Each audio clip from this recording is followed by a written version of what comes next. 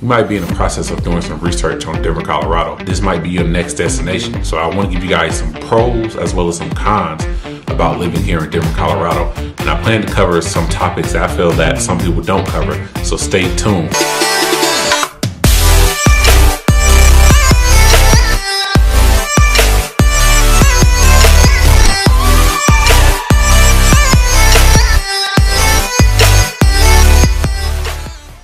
And if you guys really like these videos and feel like you get a lot out of it, please do me a big favor.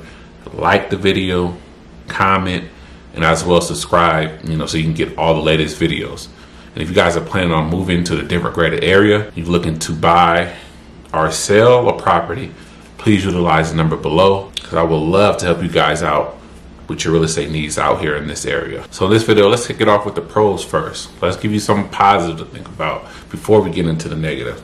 So one of the first things I do want to talk about is Colorado is a pet-friendly state. I feel like a lot of people you don't really hear that topic being talked about in a lot of videos, but this state is a pet-friendly state. It is listed only second behind Oregon. I'm not quite sure how they determine, what state goes in order, but it's listed second behind Oregon. And as someone that has a pet, that has a dog, I totally agree. This state is very pet friendly. We always talk about the outdoor activities. We talk about the trails you can walk, the parks you can walk. So these areas accepts dogs. You could bring your dog here, walk them, let them enjoy the nature as much as you are enjoying the nature. You might have small restaurants or, different food chains that accept dogs coming into the restaurant, or maybe have treats for the dog. And if you're looking at different apartment complexes, you will see a lot of them, most of them allow dogs. You never really see apartment complexes that say no dogs here or no pets allowed. So, and as you drive it around and outside, you will see a bunch of different people walking their pets, walking their dogs. This is something that's very common here. Not only are there your regular parks, but there's different parks for dogs. You got different dog parks here. So I would definitely agree with that Colorado do promote a pet-friendly lifestyle. If you have a pet, you're moving with the pet, and it's a big part of your life. If I have to bring this pet, this is no ifs about it, then Colorado would definitely suit you.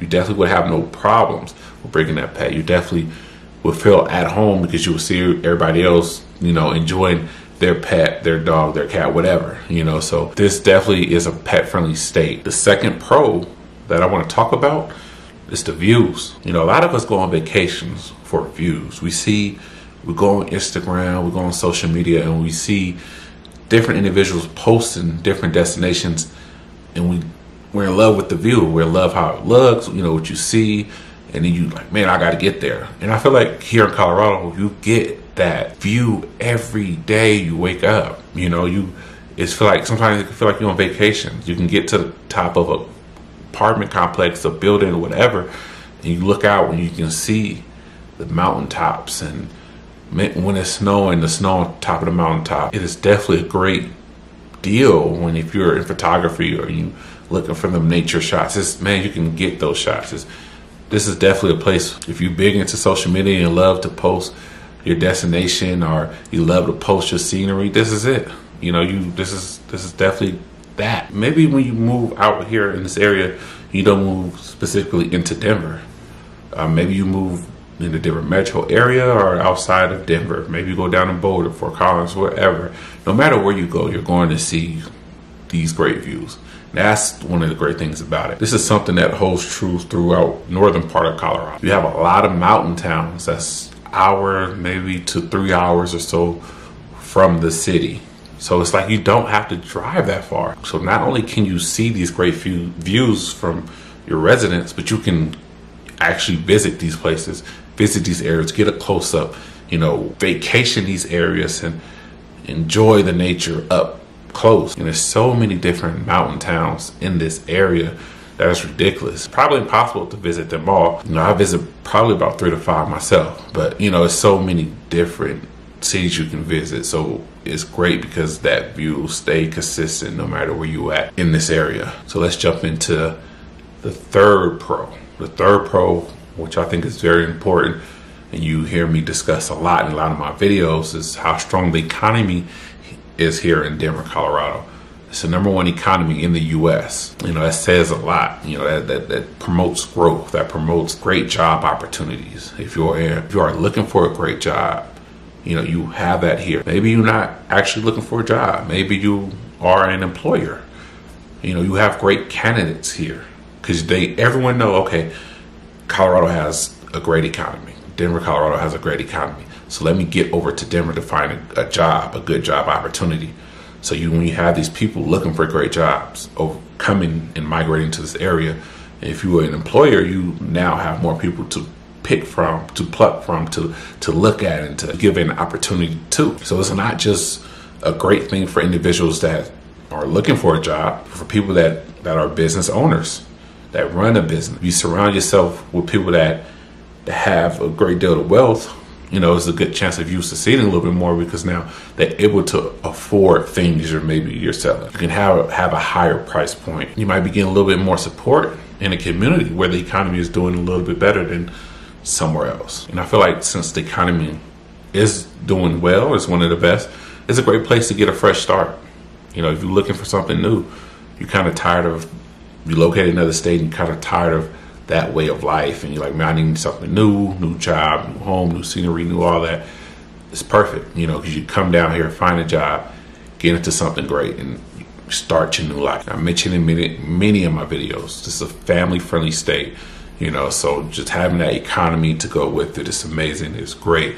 It complements each other. I have many individuals reaching out to me, just telling me, man, I'm taking a job out there. I'm about to take a job out there. Let me get some more information. Let me, you know, explain how this work, how that work, you know, where should I go? And then it's not like they concentrated in this one area. They're getting jobs, opportunities throughout the Denver metro area. So when I talk about great job opportunities, trust me, that's something I'm not lying about. This is something I'm seeing for myself, and I'm watching people, you know, reach out to me because they coming from another state because they have a job opportunity out here in Colorado, in Denver, in the Denver metro area. The fourth pro I want to talk about is health. Colorado is a healthy state. They promote a healthy lifestyle in so many different ways. We talk about the outdoor activities and how everybody's outdoor. You get outside and you see just people walk around. We talk about it's a pet-friendly state, so you watching people walk their dog on the daily. So people are taking them steps to get outside, to be outside, to get active. You have healthier food options. That is a big thing. You know, if you doing the right thing or trying to do the right thing, but you don't have healthy food options, that can be very hard. Definitely if you're someone that like to eat out, or you go out with your friends, and it could be times where you caught up in a bind and you're like, man, I'm not prepared, but I need some healthy options. They do have that here. So if you want to see just how healthy this state is, visit the gyms here. You will see so many different people here in the gym just trying to get their life together, trying to be healthy, trying to do what's right. You know, I'm not gonna lie, the gyms are usually packed here in this area. I have 2 different memberships, and I have to kind of choose what time to go or figure out what time is best because the gyms are packed, because you do see people promoting a healthy lifestyle, trying to get it together and trying to do what's right. You can also look at the body composition that's out here. You can tell if someone's in shape for the most part by looking at them. You know, do they have a high body fat percentage? Are they obese, overweight? You know, so you can see that for your own eyes. And if you come out here and visit, you will see a lot of these people are in shape. They take care of themselves. It shows via their body. So if you're in an active lifestyle, or you're trying to be healthy, already healthy, and you plan on making a move, you want to be in an environment that promotes that. Denver, Colorado definitely is one of those areas, definitely promotes a healthy lifestyle. The 5th pro I'm gonna talk about is how Colorado has some of the friendliest people. I mean, that is very important.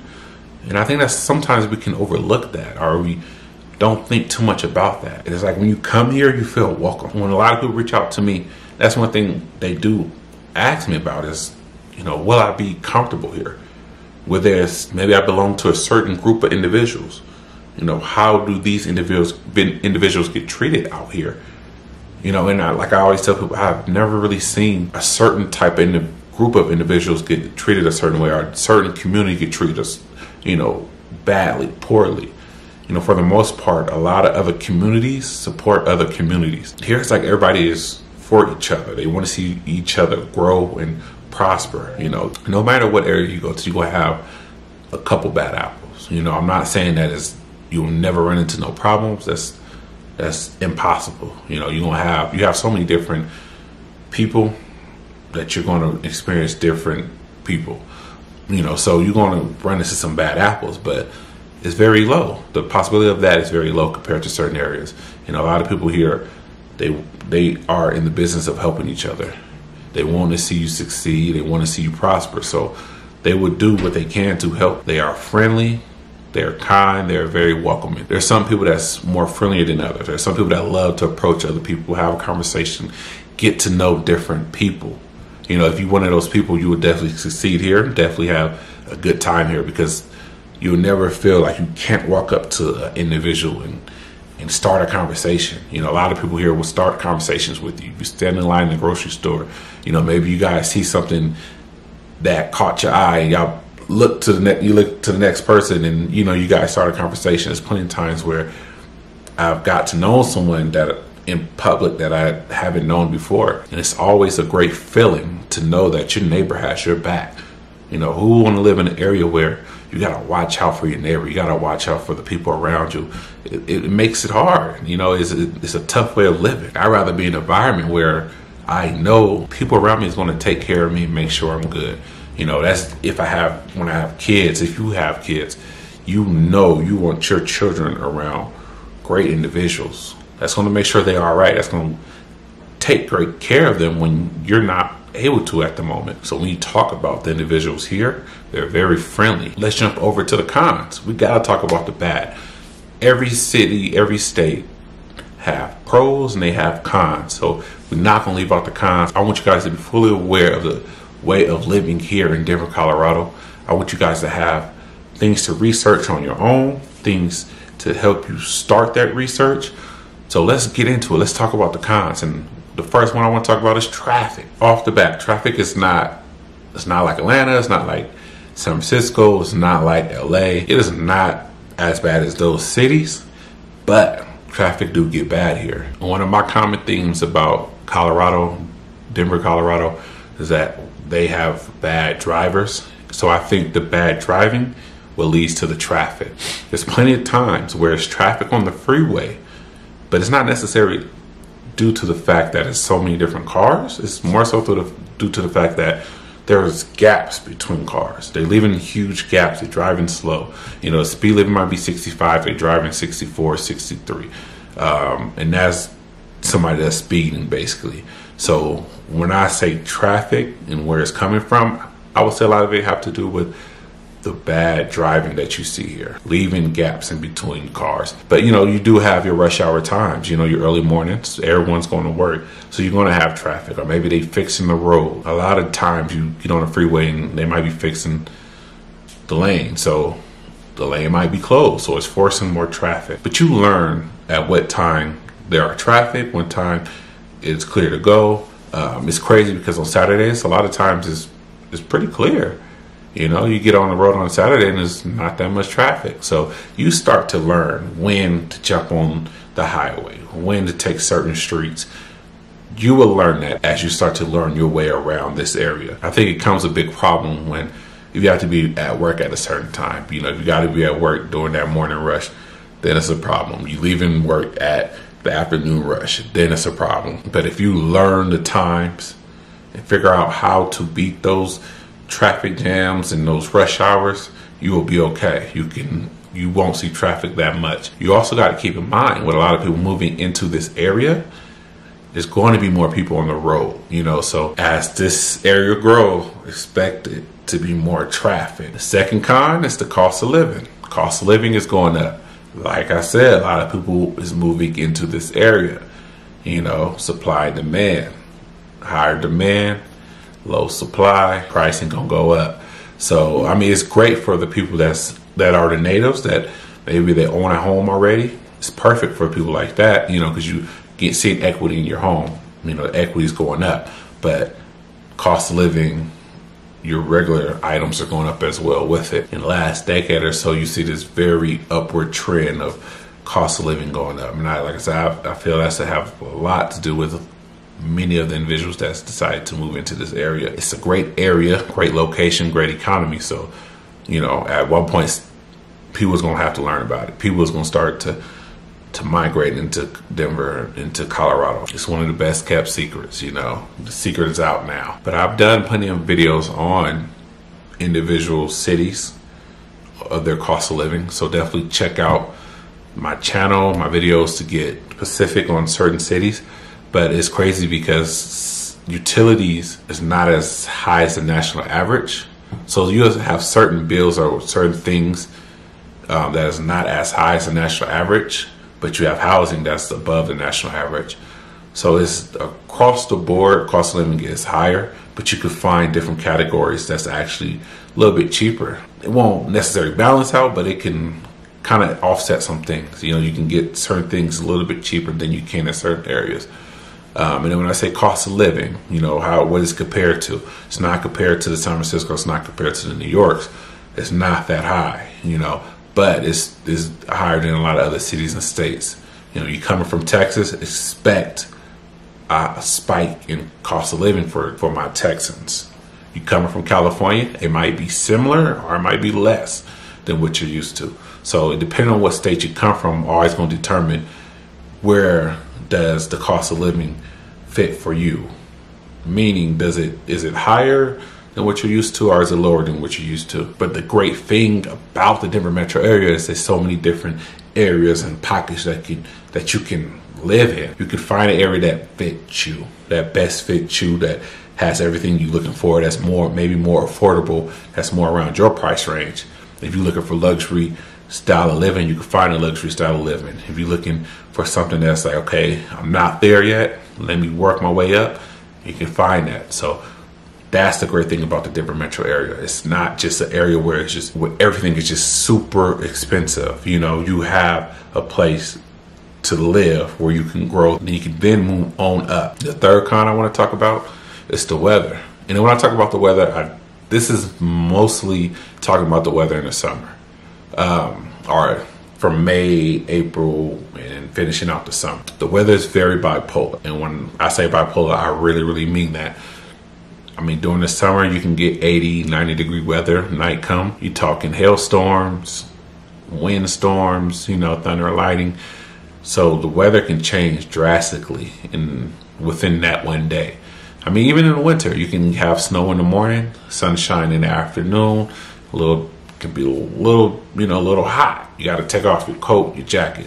So the thing about Colorado, you have to be prepared for whatever the weather decides it wants to be. It can be hot one moment, cold the next. It can be cold one moment, hot the next. So I always encourage individuals that's coming out to visit to be prepared for everything. You know, when my family members come out to visit, I tell them, bring a jacket, bring sweats, bring shorts, bring pants, bring long sleeve, bring short sleeve, bring everything.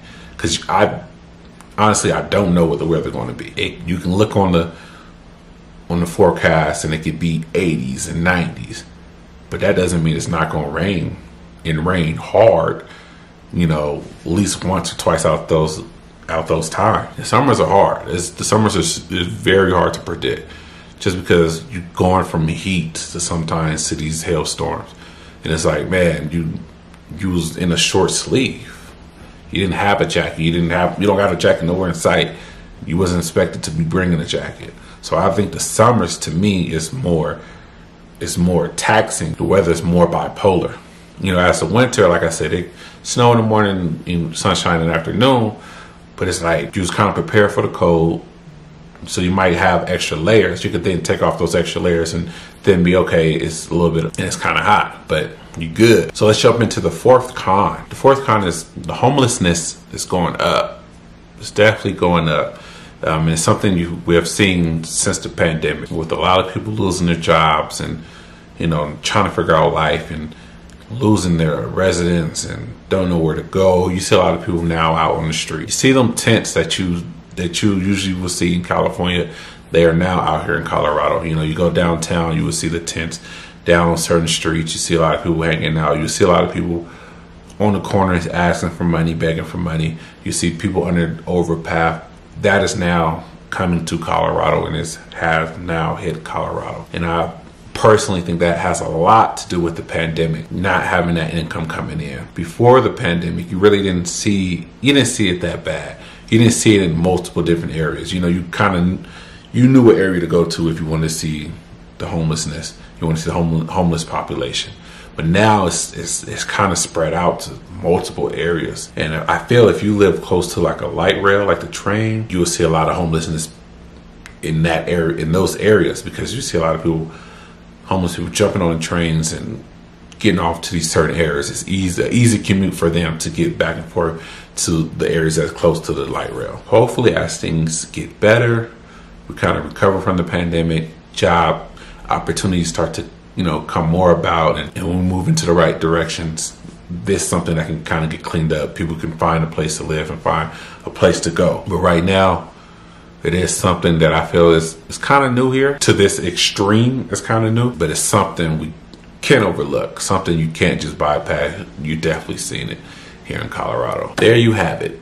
If you guys planning to live in Colorado, Denver, Colorado, I just gave you guys some pros as well as some cons, so you can get a great feel for this city in this area, so you can decide if this is a place that you want to be. Hope you guys enjoyed it. If you guys have any questions in regard to real estate in the Denver greater area, if you're looking to buy or sell a property in this area, please utilize the number below. Once again, I'm LaRyan King.